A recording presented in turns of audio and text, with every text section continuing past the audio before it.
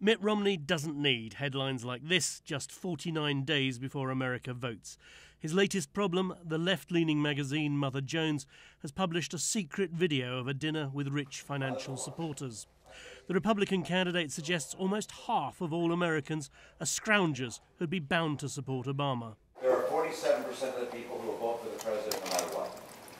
All right, there are 47% who are with him, who are dependent upon government, who believe that they are victims, who believe that government has a responsibility to care for them, who believe that they're entitled to health care, to food, to housing, to you name it. But it's an entitlement, and the government should give it to them. And they will vote for this president no matter what. He also said peace in the Middle East is unthinkable to accomplish because Palestinians have no interest in it and want to destroy Israel. Within hours of the video becoming public, he'd called a hasty late-night news conference. It's not elegantly stated, let me put it that way. I'm speaking off the cuff in response to a question. The Obama campaign raced out a new advert. Romney's remarks play into their portrayal of him as rich and remote.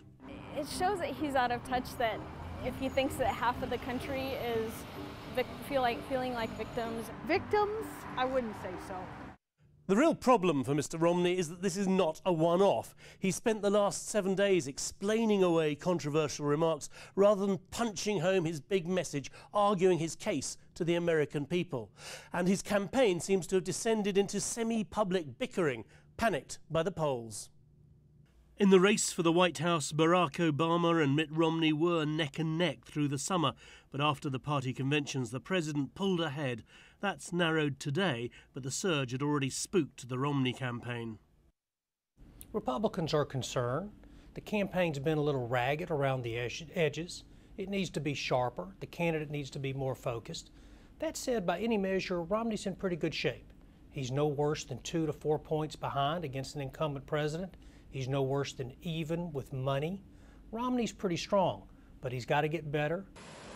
Mitt Romney and the president agree there's a gulf between their different visions of America, but the Republican candidate is learning the hard way that scornfully dismissing voters on the other side of the divide isn't particularly good politics. Mardell, BBC News, Washington.